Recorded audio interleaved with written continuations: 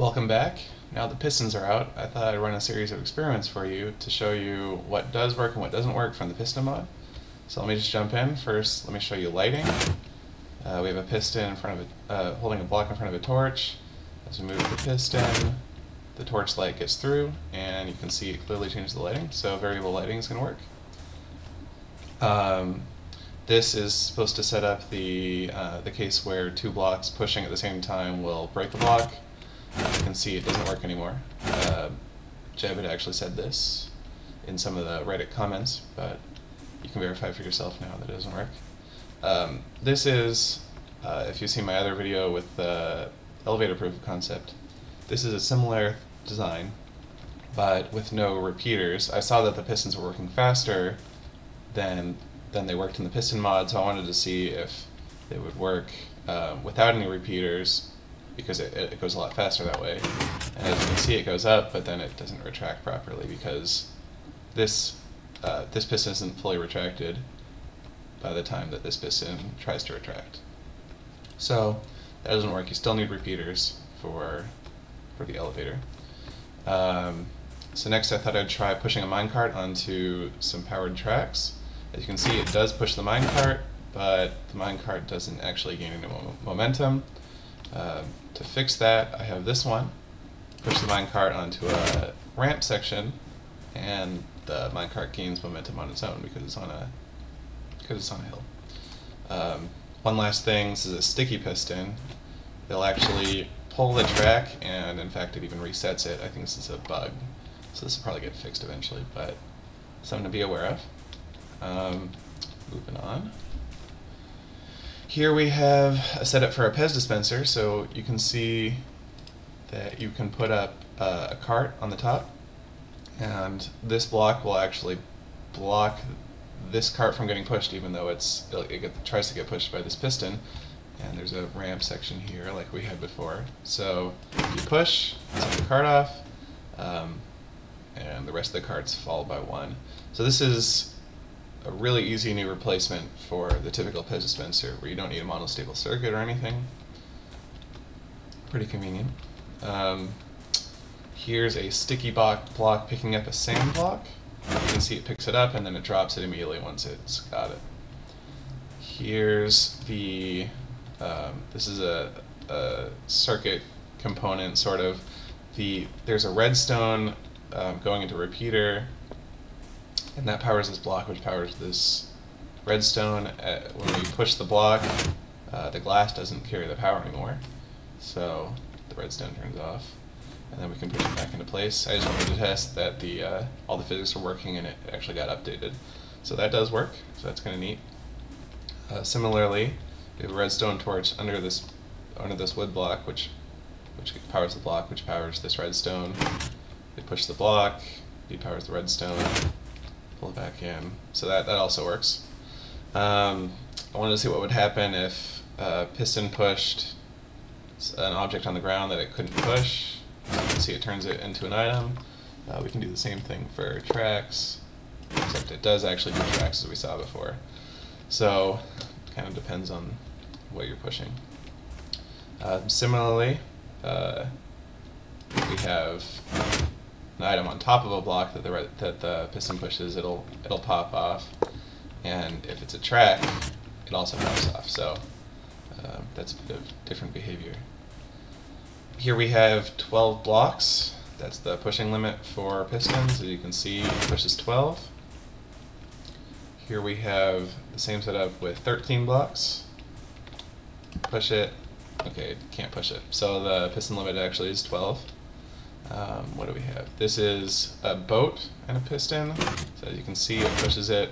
It actually did give it a little bit of momentum, which is kind of curious. But this is probably a good way to launch boats. If you have a boat on top of a piston, nothing too interesting. Same with the cart. It's not that interesting. Although you can do something like this, where you push it up with one piston, push it forward with another onto a ramp. I don't know, not actually that useful, but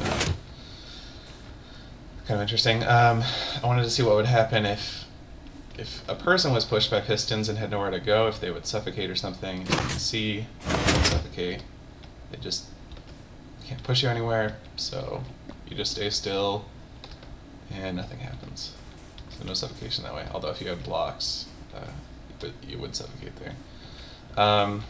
So this is a button hooked up to two redstone torches. So when I push the button, they both turn at the same time. I wanted to see what would happen, which one would push first. It turns out that the back one pushes first. I wanted to see if that was some sort of southwest rule, so I made it in all four directions.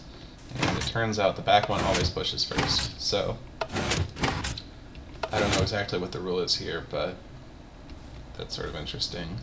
There isn't a southwest rule for that. On the other hand, we have two sticky pistons and a piston or a block in the middle. Somebody was positing that it would make the server crash. So you can see it doesn't make the server crash.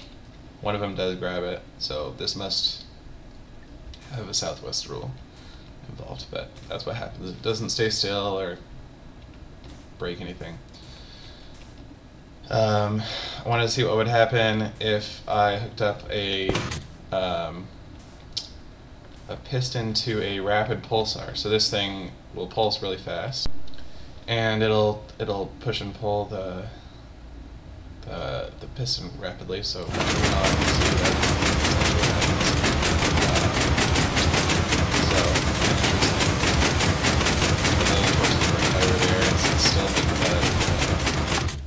piston go really fast, so that's kind of cool.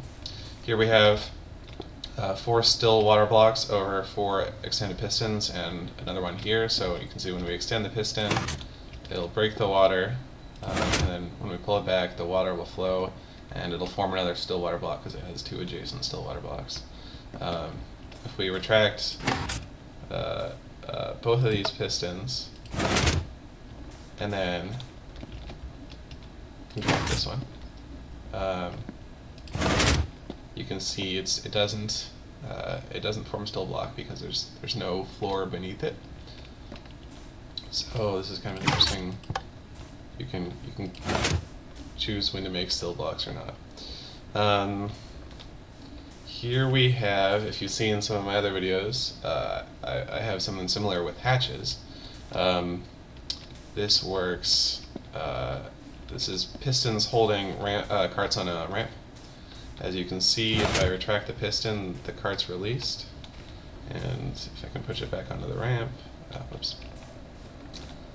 Turn the piston and then we push it back onto the ramp, and it gets stuck there.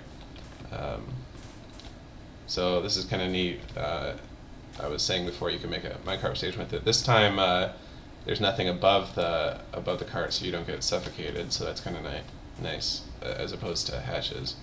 And so I don't know. I still think there might be some way to make a bed dispenser out of this, but kind of neat. And then last one, I just wanted to make sure that the power to the TNT was updated when you push the piston, and it turns out it is. So there we go. Some pretty interesting experiments with pistons, and I'm going to be exploring these a lot more in the days to come. Anyway, hope this was informational. Hope you enjoyed it. Thanks for watching.